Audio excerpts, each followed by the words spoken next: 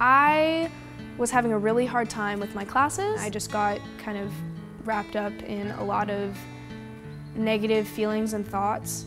My parents noticed that I was tired all the time. I started losing a lot of weight. I didn't care about how I looked at all. My parents decided I should go to a doctor, and my doctor referred me to a therapist. Talking to a therapist helped me because I learned more about how I should simply take care of myself and take care of my body and my mind, as well as making sure I'm there and present so that I can really address how I'm feeling.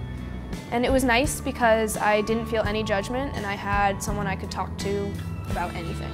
I'm feeling much better. It's definitely taken some time. It does not happen overnight, but I am lucky enough to have people who support me and who are willing to help me in any way they can.